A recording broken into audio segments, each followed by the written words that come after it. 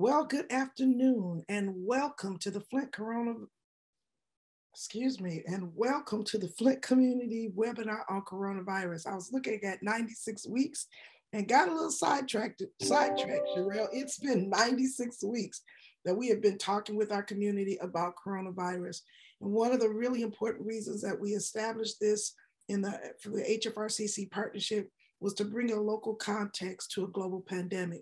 So today we're excited that the Health Flint Research Coordinating Center, along with the Flint Center for Health Equity Solutions and the Michigan Prevention Research Centers, continues to support this very, very important educational opportunity. And let me again say, as we start off, how much we appreciate those of you in community who come to be with us every week and provide questions and insights for us so we can continue this work. It is my sheer delight to be your moderator today, Yvonne Lewis, as a co-director of the Healthy Flint Research Coordinating Center. The work that goes on to make sure that we can do this is a sheer partnership. And I'm really on sheer today, but it is an important partnership. And we've talked to you about the number of partners that join us every week to be a part of the webinar. I want to thank those partners and let you know that even today, our partners are on the line. Jim Melanowski from the Genesee Health Plan. We have Joanne Herman from the Genesee County Health Department, Katie Baxter from Genesee Health Systems, Dr. Lawrence Reynolds, who wears a couple of hats. He is a chief advisor to the mayor, public health advisor to the mayor, but he is also a pediatrician. We also have Sherelle from the Genesee County Health Department, Dr. Susan Wolford from University of Michigan in Flint, University of Michigan in Ann Arbor, and Dr. Deborah Holden is here with us today. And then we also have Nurse T. We finally affectionately call her Nurse T, Tarnisha Martin from Hurley Medical Center. And the list goes on. You can see all these partners, but those I listed are available today as a panelist to answer any questions that you might have. And we do have some questions that we're going to work to answer for you today. Our conversation today will include the COVID surge. All of us have heard that we now are in a situation almost similar, if not even more challenging than when we first started this webinar 96 weeks ago.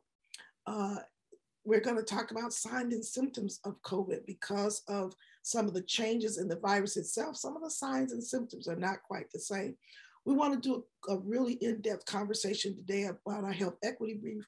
We will have updates from the Genesee County Health Department and the City of Flint. So thank you so much. I see Lottie Ferguson from the City of Flint has joined us. So if you have those questions, please feel free to put them in the chat.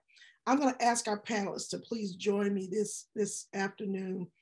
Dr. Lawrence Reynolds, Tarnisha Martin, Dr. Susan Wolford, Dr. Deborah Holden, Jim Melanowski from the Health Plan. And Katie, I'm going to ask you too, because there was a question, if you could join us in the roundtable as well. But I want to start off with Jim Melanowski because Jim, as the CEO of the Genesee Health Plan, there have been questions about healthcare coverage. And we know we've talked for the last few months about this open enrollment period. So can you bring us up to speed on where we are? And if individuals need assistance, who do they reach out to? Jim.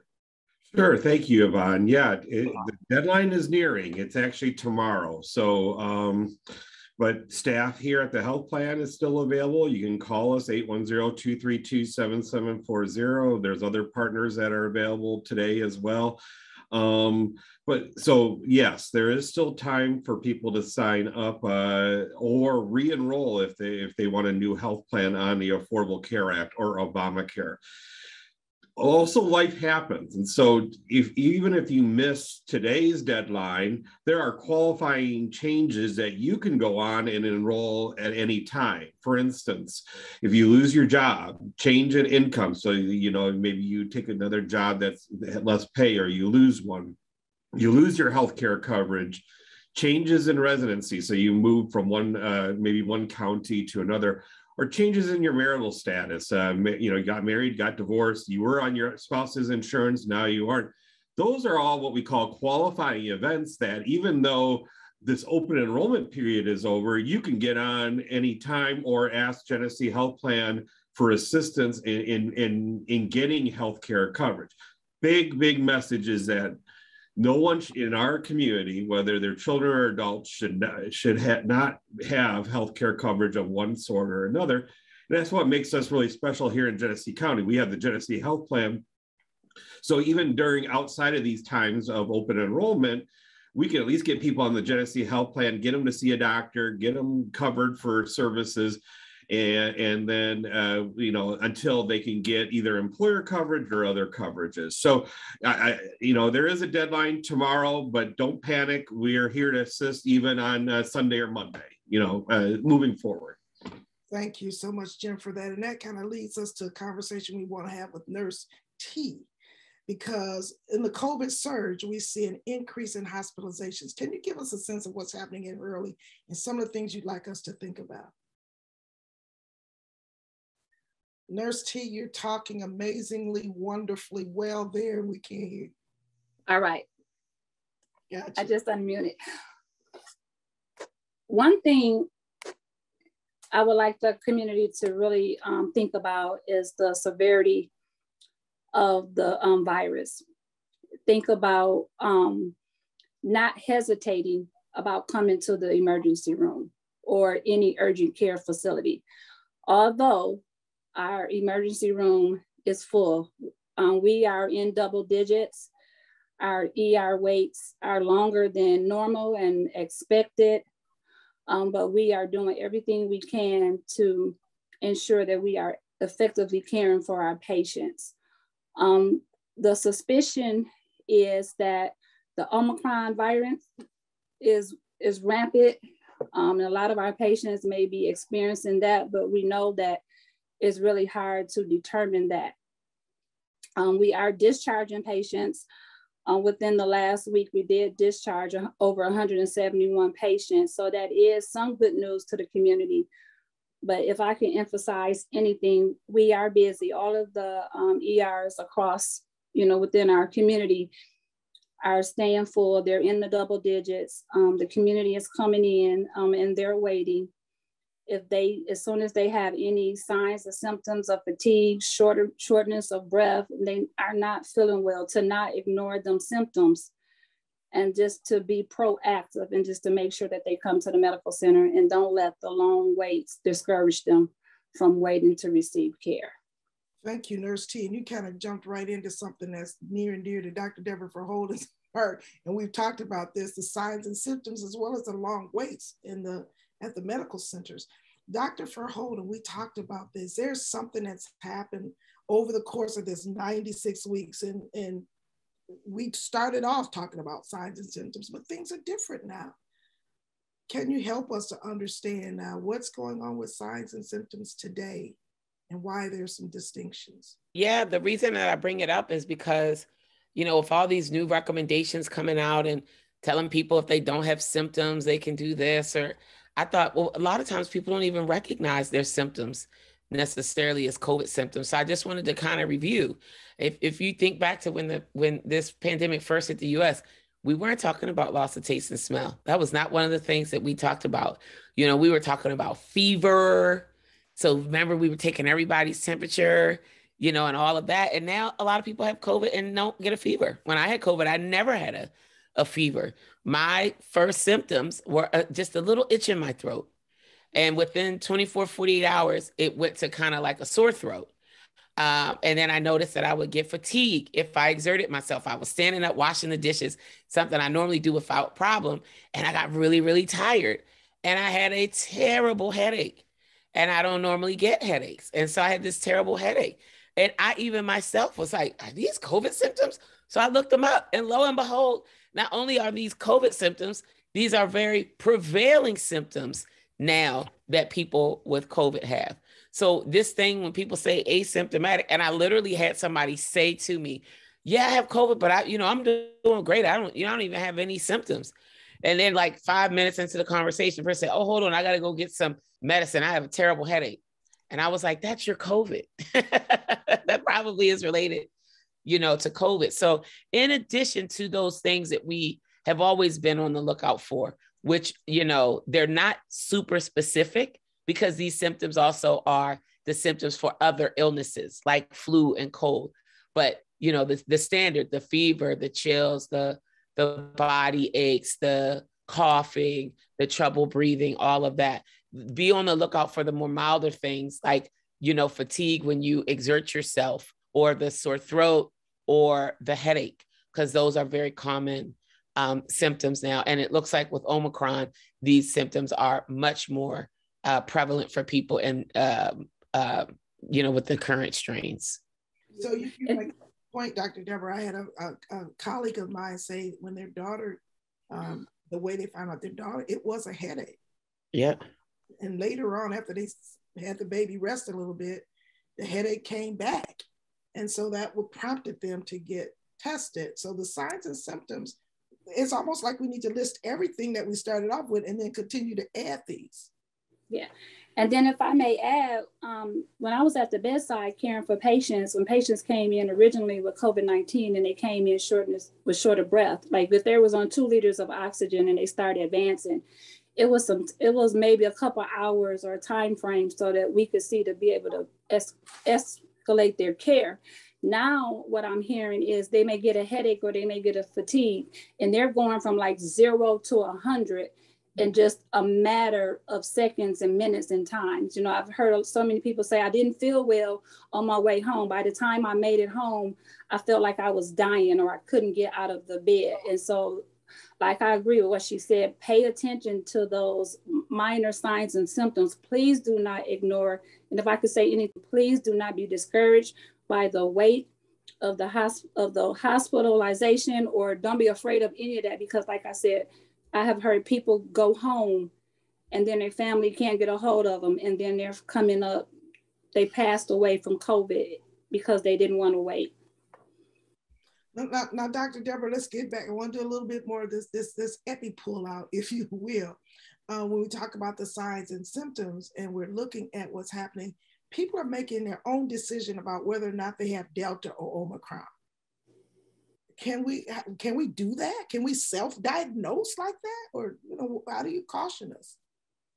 Well, you can. I don't think it'll provide you very much. So let me just say this, and I don't know why. I guess because it's new for people to hear about these strains and that they have names, right? And so what it is, we've got tens of thousands of variants out. The key is any of them that seem to cause more severe symptoms or that seems to spread easier, some of them will rise to the level of being labeled a variant of concern. And when they get labeled a variant of concern, we used to talk about where the mutations were occurring, right? Like the P1 variant in Brazil, or the B113, we were referring to them more technically, but same way with like, earthquakes or the hurricanes, how they get names alphabetically, from A to Z, and then they come back around. They started naming the variants of concern using the letters of the Greek alphabet. The thing that I will say to people is it almost doesn't really matter which strain of COVID you have. And it really also doesn't matter which strain of COVID is dominant in the community from a prevention perspective, because the same strategies work, whether we're talking about preventing you from contracting Omicron or Delta or Mu or whatever, strain we're talking about. What has been updated a bit is some of the finer points. So for example, because Omicron, I say is like it's stickier, right? It takes far less for you to actually become infected. It seems to replicate a lot faster, far less exposure, and people are getting infected. So now the importance of the mask has gone up, right? Because it takes less to cause you to be infected. You really need a mask that is going to provide you the best protection, right? So we've heard the recommendations that people use N95s, or if you are using a cloth mask or a surgical mask, that it be layered, right? So if you use a cloth mask, that you have a surgical mask underneath of your cloth mask. The point is the mask still works, right? It just, you maybe have to take it a step further to be a match for the sort of strains that are out. So no, people won't really be able to diagnose themselves. And they'll be okay. It won't matter if you have Delta or Omicron, because your symptoms are going to be what they're going to be, and your, infection and recovery is going to go how it's going to go. The real key is that people don't infect others, and that they have access to healthcare should they need it. And that's why the vaccine is so important, because it still is doing a very good job at preventing people from getting severe illness and reducing severe illness and hospitalizations and death.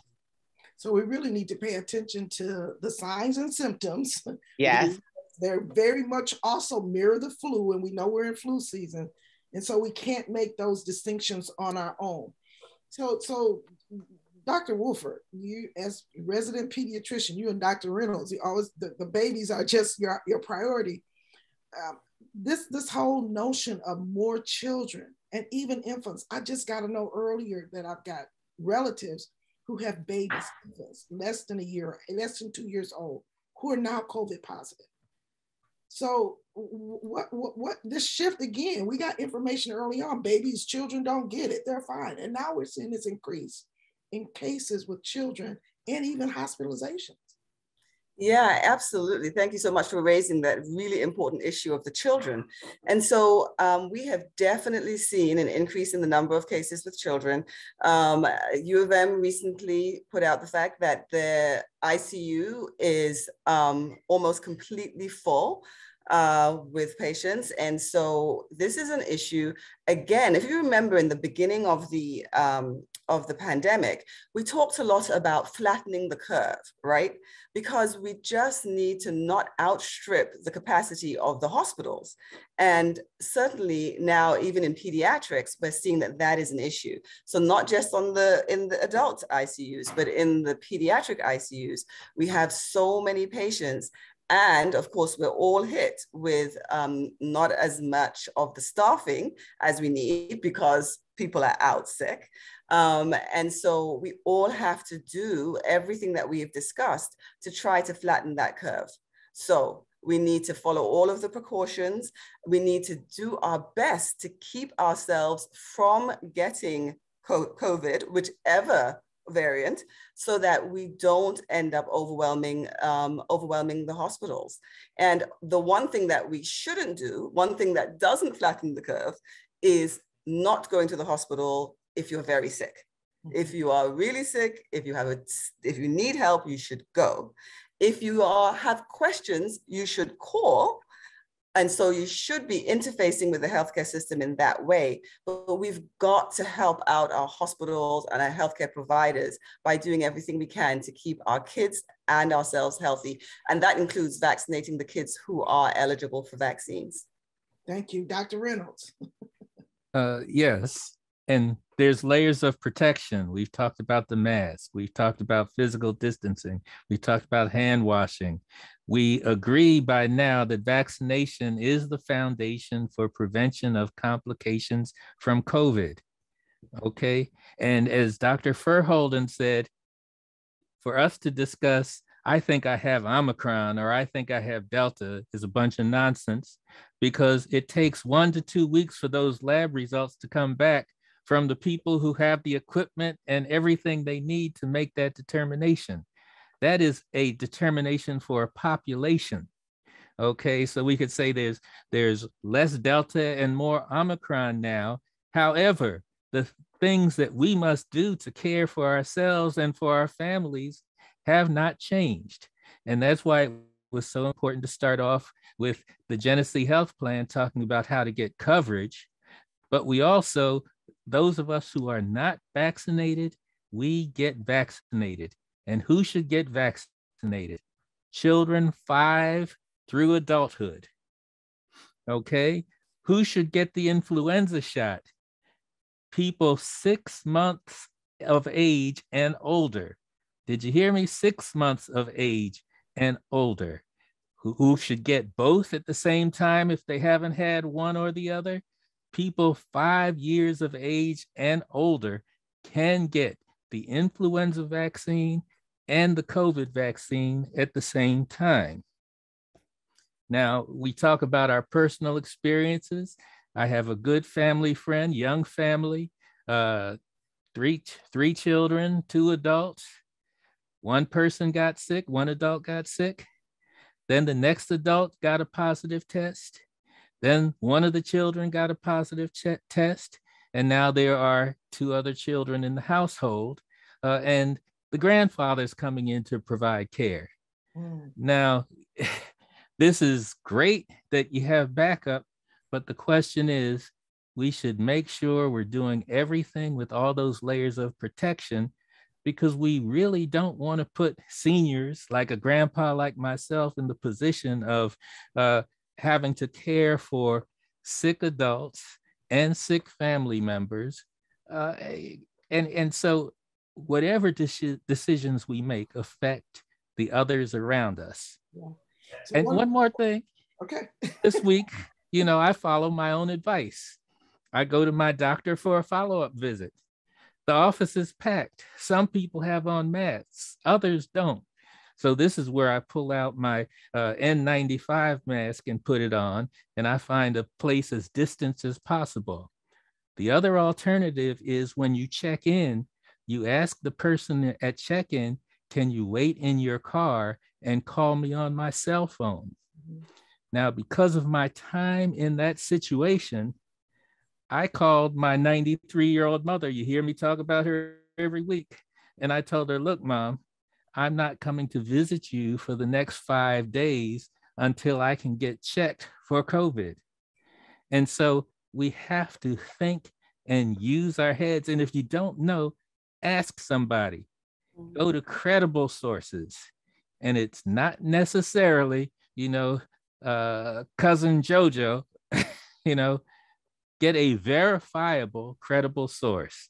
Thank you for letting me go over. So when you talk about credible and verifiable sources, we have a question from Barbara McGann, one of our consistent viewers. And her question is about packages that come to our doors. We talked about this early on that so the question is, do we go back to spraying or waiting to bring unmasked mail packages into our homes in order to avoid being exposed? Or let me say it the way she says this, to put it another way, how long do I need to wait to bring in any mail or package on the general assumption that I may be exposed to COVID? I do not wait. I do wash my hands after I have dealt with the package. I do wash my hands before I eat. I do wash my hands before I go on to do anything else. So hand washing is the key, because right now the main problem is it's transmitted by aerosol, droplets in the air. And that's the mask so important. But of course, if someone sneezes on your hand or someone has sneezed on the package, hand washing is the most important thing. And that includes wiping down your doorknobs and handles and light switches. Those are the most important things that we can do. But I go shopping. I wash my hands as soon as we're done with a grocery shopping trip. I avoid touching my face. These are things that we can do. And the most important thing is to, whenever you have a question, wash your hands. Thank you, Dr. Reynolds. Dr. Wolford, did I see you have a point on that as well? No, I agree wholeheartedly that washing your hands is the most important thing that you can do. And I would put a lot of my energies into wearing the mask, physical distancing, ventilation, all of those things. I think with the packages, they told us before that, that is not one of the major ways that the virus is spread, but it is important to wash your hands just in case somebody has, as Dr. Reynolds said, sneezed on it beforehand. I still find myself every now and again wiping down stuff, spraying them off. I haven't gotten out of that habit, but we've been told we don't actually have to do it. So whatever you need to do to make sure you feel comfortable, follow those practices. Dr. Deborah, I've got another epi question. And then we want to ask one question of Katie Baxter about mental health. Dr. Deborah, question, it says, so is herd immunity not an outcome to look forward to anymore? You're on mute, Doc. Yeah, unfortunately, and we're, again, it's a new virus new to the human population, right? This strain of coronavirus, SARS-CoV-2. So I wouldn't say that herd immunity is impossible. It's no longer quite the goal, because in an ideal world, when we talk about immunity, people would actually have immunity. They would be protected from infection.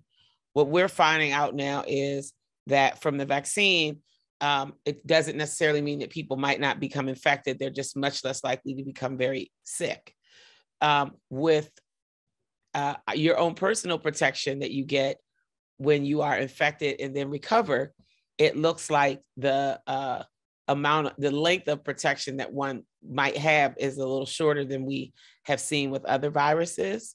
So the notion for herd immunity is to have a sufficient,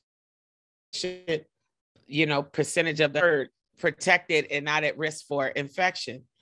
And I just don't think that's going to be exactly what we're going to be able to accomplish here, because immunity and protection is going to ebb and flow.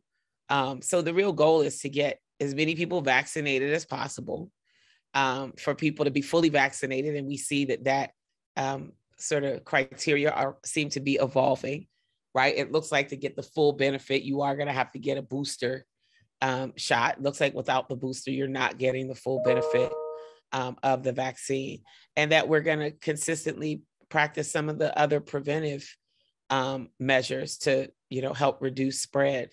But yeah, I think herd immunity is gotten complicated, and it's no longer like the big game that we're playing. Yeah. So again, we're right back to square one. We all need to follow those universal protocols, do what we need to do to stay safe, and make some really informed and wise decisions. And so that gets us to one last thing before we leave the roundtable. There's still questions about mental health concerns. So I just want to ask Katie Baxter from the Genesee Health System, if you could just please give us that number where people can call, but also there's been many questions about mental health concerns and the potential connection to autism. I don't know if we can make that claim yet, but that's a question that we're hearing. Okay, first of all, I want to say that the number is 810-257-3740. That is our crisis 24-hour number. So it's important that everyone has that and utilizes it. This is a very difficult time for everyone. And we have a lot of people in the workforce. There's a lot of staffing shortages. People are ill and are moving around in employment. And so it's a difficult time. It's a stressful time for everybody. So we really need to take care of ourselves. And I would say that keep in mind that we're all on the same team, community members, parents, educators, healthcare workers. We all have the same goal of protecting each other and taking care of each other. So remember the mental health aspect of ourselves too while we do our take care of ourselves with our physical safety protocols, that we reach out to people, even if it's in virtual ways, or take care of each other, allow people grace and spread some kindness, because that's so important and it's a difficult time and we all feel the strain. So yes, I wanted to respond. Yvonne, you mentioned about the question was related to autism, and tell me that again. Well, autism, is there a connection to autism and COVID? Because it seems like we're seeing even more and more autism cases coming forward. Well, I don't know that there's any connection with autism and COVID. What I would say is that the treatment protocols for individuals who have autism, applied behavioral analysis, is a clinic-based and home-based service. And it does require professionals working in fairly close contact with the children, which is a little different than in some other clinical programs. So that could be the safe. Some things that you're hearing, keep in mind that at our Autism Center at Genesee Health System, we follow all the protocols related to safety. Everyone's required to be masked. They all have screenings when they come in. We do contact tracing, and it's monitored very closely if there's any kind of symptoms, signs or symptoms. So we take all of those things very seriously But sometimes providing treatment, we are in close contact with the children we serve. Thank you so much, Katie. And I want to remind those of you that are listening, we do have panelists who can answer those questions. So we see Clarence Pierce here from Hamilton Community Health Network. If you have any questions about anything related to the services that they provide, Clarence, we thank you so much for offering your availability today. So please put those questions in the Q&A. I have one other question. I want to just make sure I address this because it's in the signs and symptoms area for any of our panelists, especially pediatricians. One of our participants says, I have a 7-year-old nephew who lives in Texas and is fully vaccinated. He has a rash, raised small bumps, not red, all over his torso. It's not itchy. His mother took him to the pediatrician and she was told that they are seeing this type of rash on children with COVID. He was tested and his test came back positive. His mother was informed that he obviously could not go back to school, and both parents have been tested and they're in isolation. The question is, has this rash or type of rash been seen in Michigan or documented? And what could you tell us about this? What should parents be looking for? Dr. Wolford, is that something you can share with us today, or do you need to do some investigations and come back and respond to that next week? Sorry, thank you so much, Yvonne. I was busy answering one of the questions on in the chat. As far as rashes and COVID, there have been rashes associated with COVID, a couple of different kinds. Hard to know exactly what this baby's or the 7-year-old's rash looked like, but we can certainly do a medical moment on rashes and COVID. In fact, I like that topic. So how about we plan for that for the future? Thank you. And thank you so much, Diane, for giving us that question today. We're going to have to close out our roundtable today. Thank you all for that wonderful input. And please continue to put those questions in the Q&A and our panelists will answer them for you. We want to shift to the health department. We know that they were closed during the holidays, but they are back up and running. They have been since last week. So Sherelle, please provide us an update from the health department. Good afternoon. It's so great to be back. We are still continuing our efforts of getting individuals in the population vaccinated. I did change the graph for today. This graph, it pretty much shows the breakdown of vaccine coverage by age group in Genesee County. And it was mentioned earlier today that we're seeing an increase of positive cases in children. So if we look at this graph here, we'll see that children 5 through 11 has the smallest amount of coverage as far as the population overall that we have in Genesee County. So we want to make sure that we are thinking heavily about vaccinating our children, especially with the recent uptick in cases and other places. Next slide. My internet connection is unstable. Next slide. And I also would like to, I'd like to point out that we did have a recent change in CDC guidelines for the booster. So now it is recommended for children who are 12 and older who did receive a two-dose series in the past to get their booster shot, and the time frame is now 5 months from that 2-dose series. And then one thing that we didn't talk about or emphasize in the past is the 3rd dose for immunocompromised children. So we want to make the community aware that if you have children who are immunocompromised, they can receive a 3rd dose 28 days after the 2-dose series completion, and then 5 months following that 3rd dose, they are eligible for a booster dose as well. Next slide.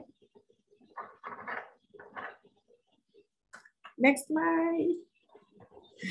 All right, so with that being said, we do have our clinics that we implement throughout Genesee County. Our standing clinics coming up for next week include Our Lady of Guadalupe on Tuesday, on the 18th from 12 to 2 p.m. We'll have Moderna and Pfizer there. Bring the children. We'll have dosing for children as well. and Pfizer. And then Wednesday will be at Central Church of the Nazarene from 10 a.m. to 12 p.m. with the same vaccines available. And Thursday, Shiloh Missionary Baptist Church from 3 p.m. to 6 p.m., which is the evening clinic for those who can't make it to those earlier in the day clinics on Tuesday and Wednesday. You can come out to Shiloh and get your vaccination there. We'll also have, again, Pfizer, Moderna, and the proper dosing for children to receive their vaccines. The next slide.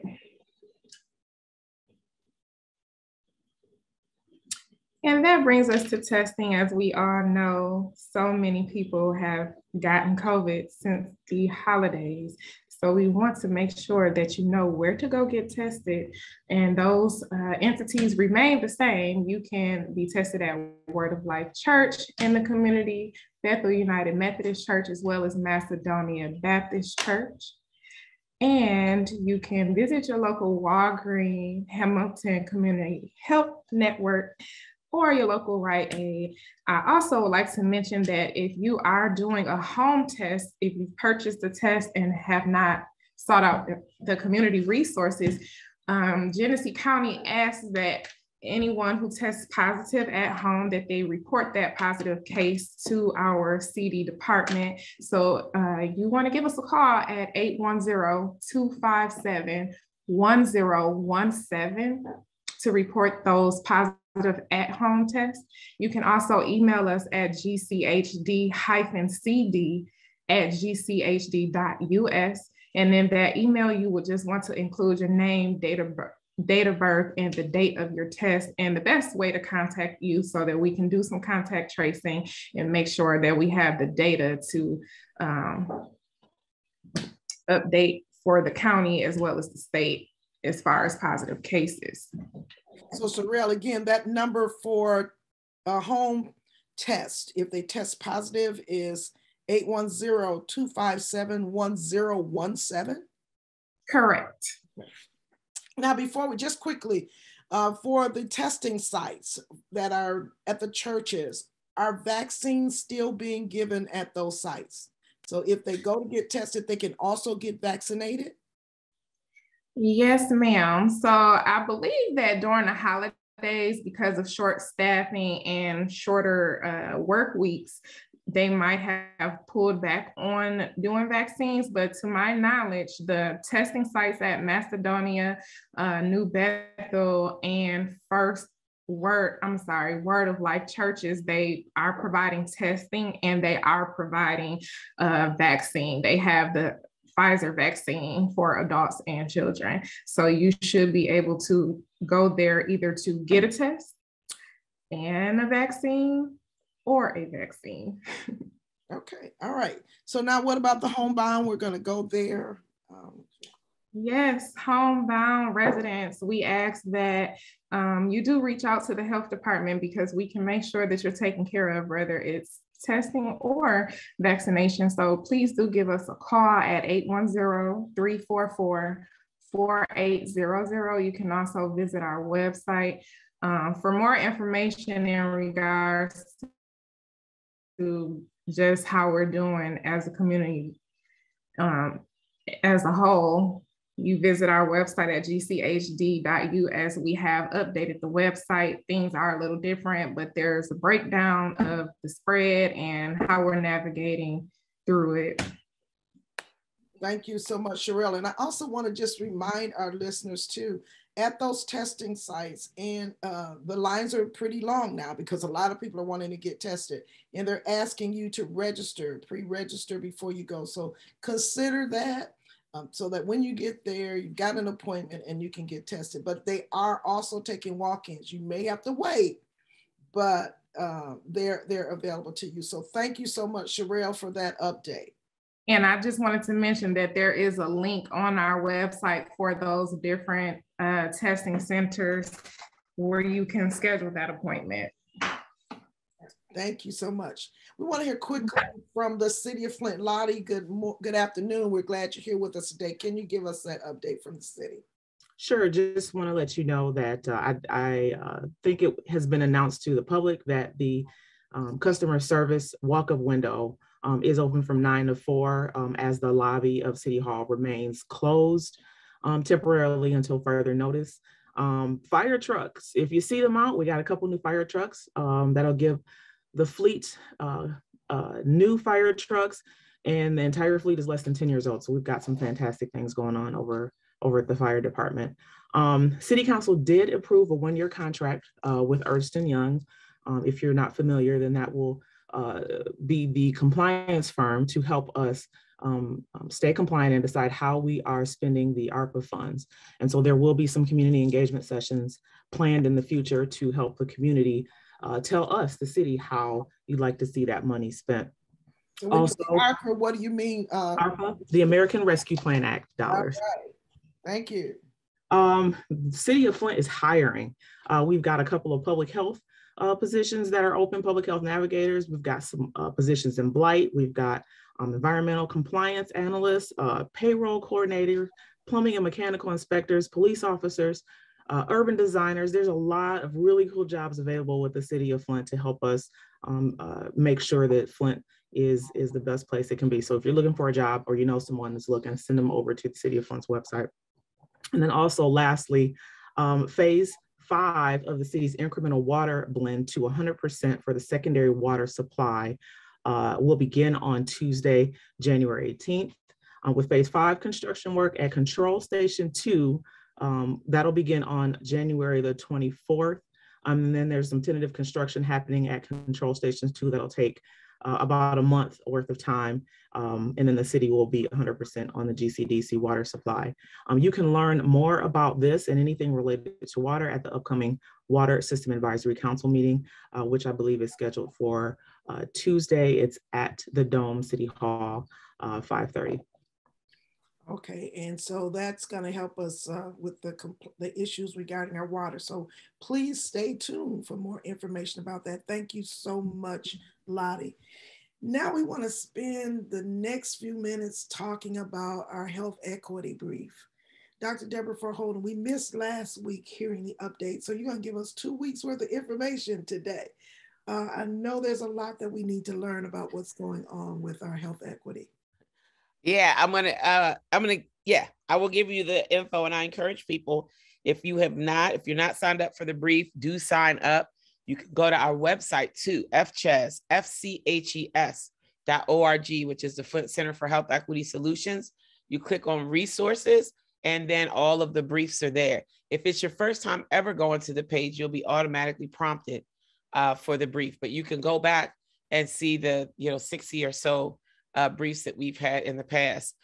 So what we know is, and we've all heard, we're in the surge. Some of this is a bit to be expected, right? Because, and these are the beginnings of the week. So that week there, 95, December 19th was the week that started on December 19th. And you can see the following week, that would be the fallout from Christmas. It says December 26th, but that's for the week that started December 26th. So I'm convinced that we're seeing the combined impact of both what I call the wildfire strain, Omicron, which seems to spread a lot more easily like wildfire, and that combined holiday effect. Perfect storm, something that spreads much easier, and a lot of people coming together and potentially infecting one another. So the rates from 2 weeks ago to now, they doubled last week, and they didn't quite double this week, but nearly. So last week we had just over 2,600 cases in Genesee County, and this week we've got almost 4,500 confirmed cases. These are known, confirmed, they've tested positive cases, and you can see we've got another 842 probable cases. These are people who maybe have not tested, but they are a known contact. They're in the house with somebody who tested COVID positive. They have signs and symptoms like that. And similarly, last week, the cases doubled from the week before. And then this week, they went from 705 in the city of Flint to over 1,000 cases in the city of Flint. And then when you add in these probable cases, and then next week, we'll have added what are called lag cases. And those are cases that in fact were positive right now or positive during that week, but their test results haven't come back yet or made it into the database for them to be counted. That's that gray bar there. And we always add that, to that number in the weeks that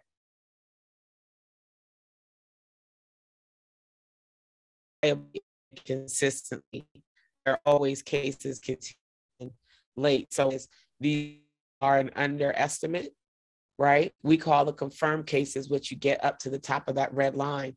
But yeah, this is what the surge looks like. It's predicted that we're going to be in this surge well into the beginning of February. So we've got yet another couple weeks to go, which means prevention, prevention, prevention. It's important that people do everything they can to prevent themselves and others from becoming infected. And I know I keep saying it, but I'm going to keep saying it to make sure that people are hearing it. That means get your vaccine, get your booster shot, get a well-fitted, high filtering mask, right? We've now figured out one layer ain't enough. You need multiple layers and a well-fitting mask. And then the last metric that we talk about is the testing positivity rate. So that's of the people who get tested, what percentage of them come back positive? Earlier on, and at the height of the pandemic, earlier on, we were around 10%. And 10% was high. And now we are close to 40%. The positivity rate last week was 38.6%. So that means nearly 40% or 2 in 5 people who were getting tested were coming back positive. That says two things to me. One, that a lot of people are getting tested because they have symptoms or they have an exposure, but it also means that it's really just running rampant in the community. So again, the goal here is prevention. Next slide, please. We do this once a month, typically the first week of the month. Our great team led by Mary Catherine Crawford and our wonderful analyst, Alan Harris, and Rick Sadler and his team put this together so that we can keep things in perspective and geography. So in November in Genesee County, we had 8,768 confirmed cases.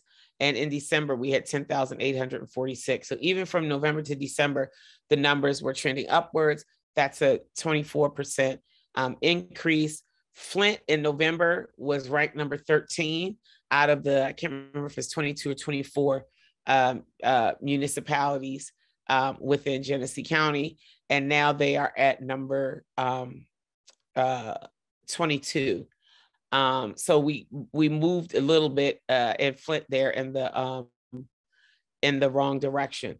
And as you can see in most places in the county, if you compare November, which is the yellow line, to December, in all but a few places, the numbers are substantially higher in December than they were in November, with about 4 or 5 exceptions to that. So what that basically says is we still do have some variability, but I like dispelling the myth that Flint is just so bad off.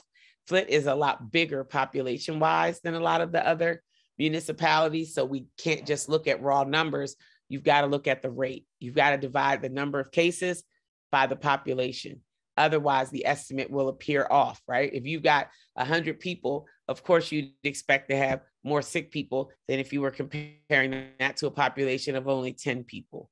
Mm-hmm. So that's why we produce this every month to let people know what the rates look like by municipality. Again, the goal here is not to, have all of the municipalities safe and all of them with lower rates, but that's where we are now. And then I just want to reinforce a couple of messages that we have around Omicron. This is also, you can get this in the health equity brief.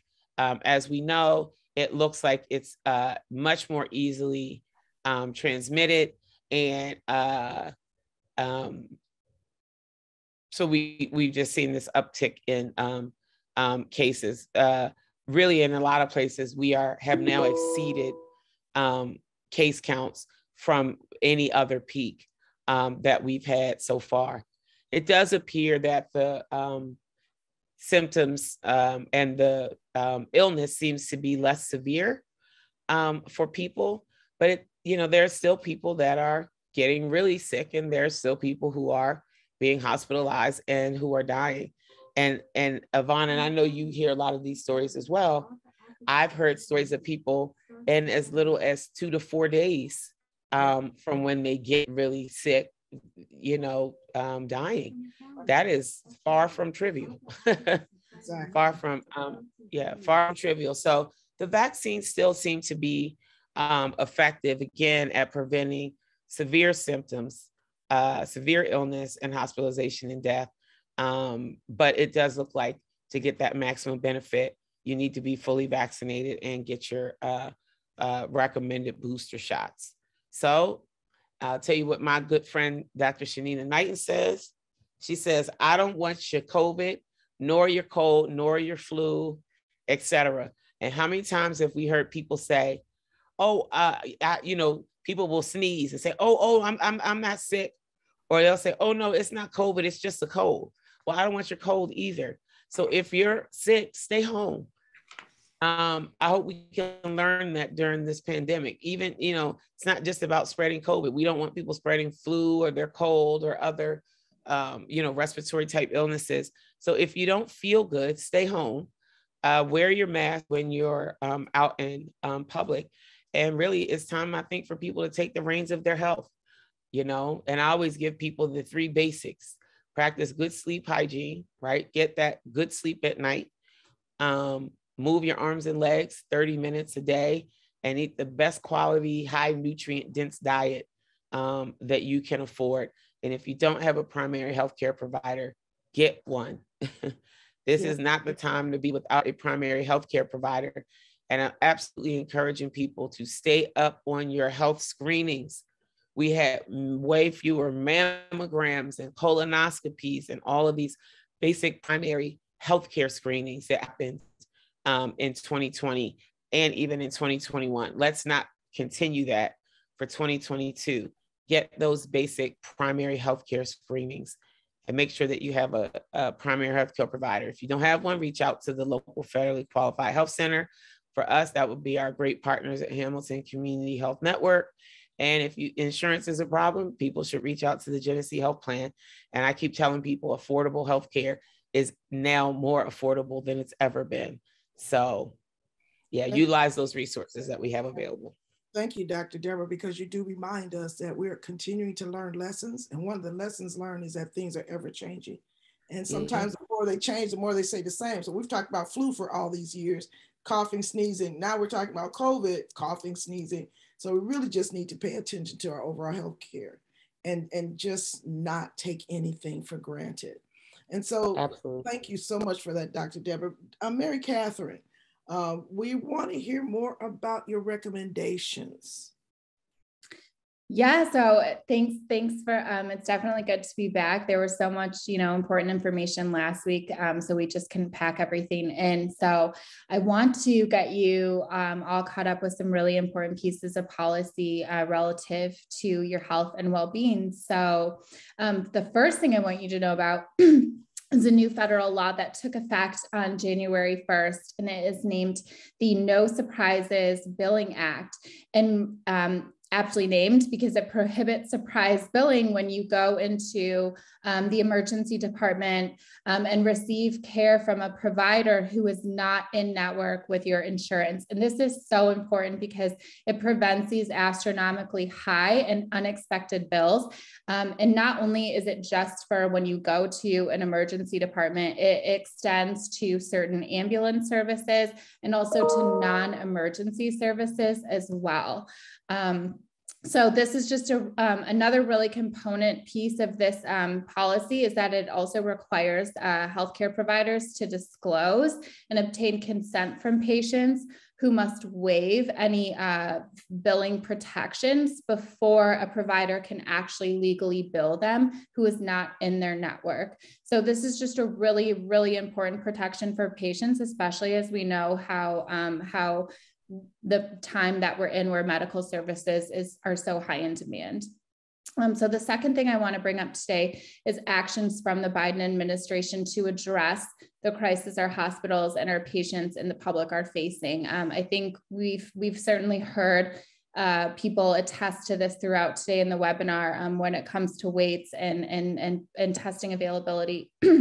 So in response, the Biden administration is deploying additional medical personnel to hospitals that are facing some of the worst burden and extreme burden from COVID. And so this includes military doctors, nurses, and other personnel, including that are coming to hospitals in Michigan. And it also includes expanding hospital capacity by directing FEMA, the Federal Emergency Management Agency, to activate more staffing and resources to hospitals. So while these are focused on federal responses, I'm going to segue into some of the state actions that are going into play this month. So on the next slide, so as early as tomorrow, over 1 million Michigan residents are going to see some extra funds on their bridge cards to help put food on the table through January and February. I do want to point out that even though this is state, this is actually a result of the federal act, the Families First Coronavirus Response Act. This is going to help actually like over 700,000 households in Michigan between now and the end of January 24th. So the funds are going to appear automatically on people's bridge cards who are eligible to receive the extra funds. And just some more additional welcomed news. Michigan received its first supply of new COVID medications about 1 week ago. So there are 2 drugs authorized for emergency use by the FDA. And what's super important right now is because there's a limited supply of these new drugs, the Michigan Department of Health and Human Services has actually established a tiered eligibility criteria with prescribing requirements for providers.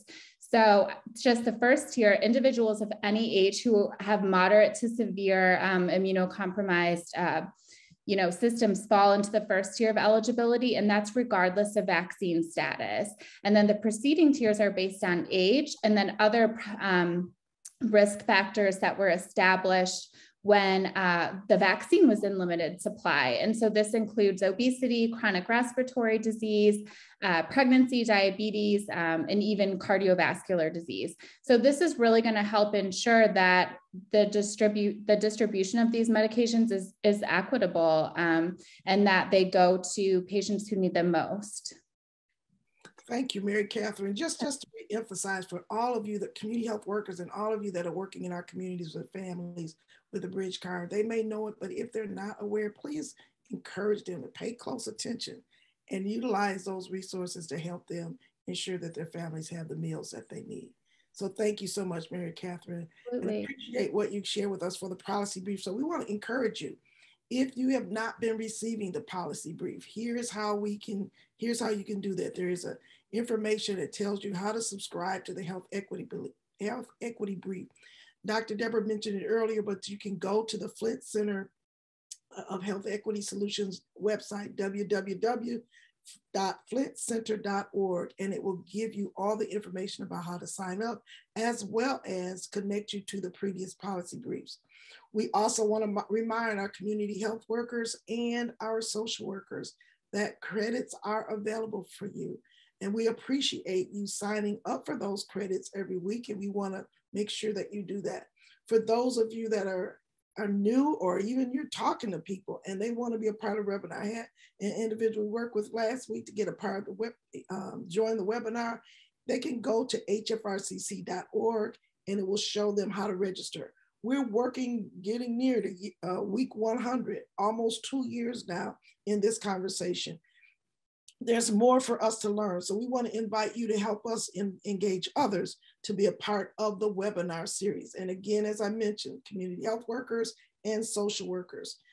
Because of your request, we now have contact hours for social workers, continuing education units for our community health workers. Please be sure that you identify which one of those that you're applying for and you will get your continuing education units and your social work credits. Today has been a tremendous day. Again, it is January 14th. We want to appreciate you for joining us today, but we want to even grow our audience. Since we're doing this, we want to make sure that everyone has an opportunity to learn more.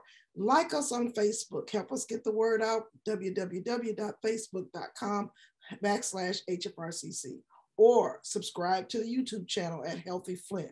We continue to encourage you to send us your questions via email at info@hfrcc.org. And you've done that, so we were able to respond to those. Or give us a call at 810-835-2130. And as always, we look forward to seeing you next week. I say always because it's been a good little while now. Thank you for joining us for the Healthy Flint Research Coordinating Center's 96th session of the Flint Community Webinar on Coronavirus. We'll look forward to seeing you next week. Thank you again for joining us.